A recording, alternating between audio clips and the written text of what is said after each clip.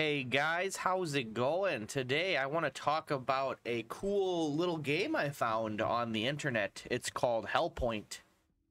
It is a Dark Souls-like game, and it's pretty different. It's not like it's trying to be a direct copy or be the same game. It has some unique mechanics, some changes here and there, but obviously the combat and like progression and general feel of the game is very Dark Souls. But it's more than that, and it just had an awesome little DLC come out too today, so I kind of want to talk about it and let you guys know about its existence, because I feel like this game deserves a lot more love than what it gets. So the first thing you're going to notice about this game is that it takes place on a space station. You're literally like on some foreign space station that was developed for an experiment. And what inhabits the space station are a bunch of creatures and like demons and other humanoid things. It's got a really unique setting, almost like a sci-fi, a very, very sci-fi heavy setting, which I find to be refreshing compared to all of the high fantasy magic, you know, medieval, which I love those settings, don't get me wrong, but it is nice to have something a little different to explore, you know what I mean? And, you know, it's got all your different kind of weapon types. You got melee weapons, you got ranged weapons like guns, you got magic.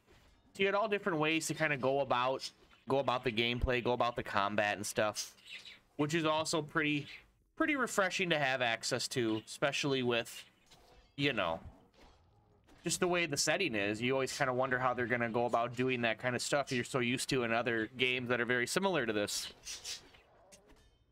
And, you know, one of the things I liked the most about it that I found right away was different and unique was the healing system. So when you consume a healing item, you know, it's gone, right? And you actually have to do melee damage or damage to an enemy, and this little circle fills up and gives you back a charge.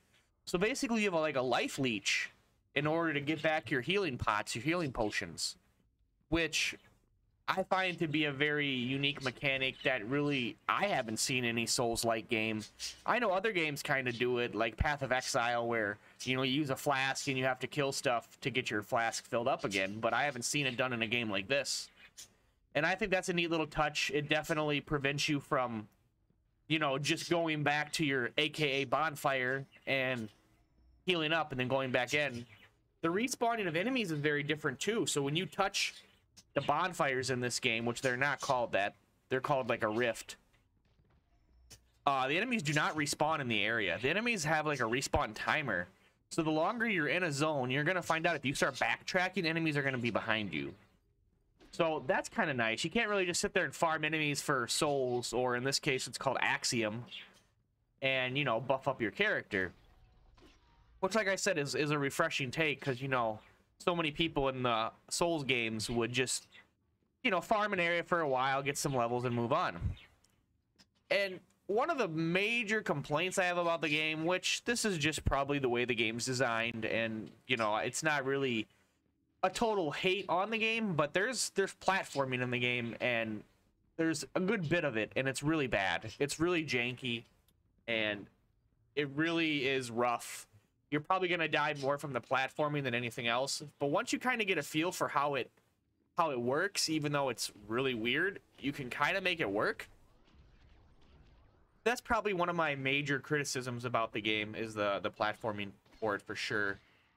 And the other thing I noticed right away was the unique death mechanic. So yeah, you die, you drop all your stuff, you know, well, you drop all your Axiom, which are souls. You gotta go pick those up. typical, you know, Dark Souls-like game. Well, the twist is you have your ghost guarding them. So when you die, there's a phantom version of yourself with all the gear you were wearing when you died that's nearby. Now, you can run in there, grab your souls, and ignore your, you know, your ghost counterpart, or you can kill it. Do you get anything for killing it? Not really, but it allows you to kind of see how the AI plays your build and see how your build like works. It's kind of weird. It's neat. It's like, okay, so how strong is my build like in an AI format? Like, and you'll see the AI use it, and they use it pretty well. It's pretty smart. It's pretty adaptive. Like, it's definitely harder than a lot of the other enemies you fight in the game. So I find the fact that you leave a ghost there to fight and kind of guard your axiom when it drops is pretty unique. And there are lots of boss fights in this game. The boss fights are pretty cool. They do become readable pretty quickly with their patterns and their movesets, and you can almost bait moves. Like, say I'm really close to an enemy, and if I'm really close and I'm to their side, they're going to do this rushing attack. If I keep doing that, 9 times out of 10, if I do it the exact same way, I can bait that same attack. Now, this isn't foolproof, but it is kind of a... You can almost exploit it to make boss fights a little bit easier. But they got some cool bosses. There's a good amount of them, and you will die on them. They're not like cakewalks, I can tell you that. They are very yeah, they're called breaches. I'm sorry, I said rift, but they're called breaches, and those are basically your bonfires. They allow you to spend your axiom to level up. They allow you to consume. You find these little like axiom cubes that give you more, kind of like the souls in the Dark Souls games. And you can't teleport from every breach to every other breach. You actually have to synchronize the breaches to move about the world. And if you don't do that at the cost of an item, you literally have to walk everywhere. So you got to be kind of picky and choosy with which breaches you want to link up and which ones you don't. But you got your standard stats: health, stamina, energy, equipment load, strength, reflex. Reflex is dexterity, cognition, and foresight. Cognition is guns, and foresight is magic or catalysts. But you know, it's got the standard stats you would expect in a game of this nature, which a lot of people will feel right at home. The defenses are kind of unique. It's got a lot of different, like, other than just physical defense, it's got a lot of magical defenses that you wouldn't normally see in a game, which I find to be refreshing as well. Another unique thing I found out too, which I was kind of shocked by this, because this is something I've never seen, is when you defeat bosses, it changes enemies in certain areas of the game. So this isn't a linear game. You can obviously bounce around from zone to zone and go places you're not supposed to go and fight things you're not supposed to fight. And if you go to an area before you kill a certain boss and then go back, there's different enemies there. The variety changes, which I find not only increases replayability, but just makes everybody's experience different. And that is super cool. That is super cool. And of course, there are lots of things to find. Lots of different weapons, armors, equipment, items. The enemies do have a drop table. They drop what they have on them. So if I'm killing an enemy with, say, a giant sword, there's a chance they can drop that sword. They have really cool armor. There's a chance they can drop parts of that armor. So that's a really cool thing that I like about these kind of games, is you can get what you see on an enemy. And I find that to be very enjoyable, because I'm like, ooh, that armor set looks awesome, or oh, that weapon looks good. I'm going to keep killing you till I get it. Which, hey, you got to do what you got to do. Another thing that kind of comes with the territory that's a little bit of another criticism on the game is the environments. They can kind of feel samey. They feel very similar to one another. I mean, obviously you're on a space station, so how are you going to... You can only get so creative with the environment, so I mean, it's bound to happen. They can be kind of bland, and all you see is different lighting. But hey, you know, they kind of try to change them up to a degree, so I'm going to give them credit for that. But it is something that is a little bit of a negative in the game. And I'm going to tell you right now, the game feels like a Souls game. Like, for real, you got your dodge, you got your block, you know, you got your stamina, your health, your magic. The only thing is, it does feel, after playing a game like Elden Ring, I know, I'm sorry, I'm going to say it. After playing a game like Elden Ring, it's very hard to not notice how budget this game feels, and how it feels that definitely a AAA studio did not work on it. Does that mean it's bad? No. It just means you got to get used to it. It's not going to be as smooth. It's not going to be as fresh flowing. It's not going to feel as good.